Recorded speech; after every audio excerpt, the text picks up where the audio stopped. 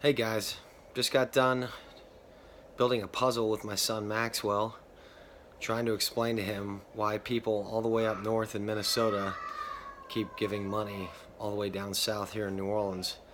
And the more I tried to explain, the more he seemed perplexed and confused, and made me realize how remarkable it is that people are doing this. And while doing that, I just got an update from my executive director, Dennis. He said we have raised $25,000 for the Minnesota Children's Hospital, which is just unbelievable. Anyway, so we're going to set the goal.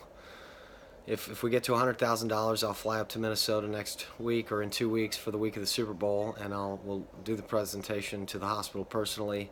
But just totally blown away by everybody, and just thanks for the support.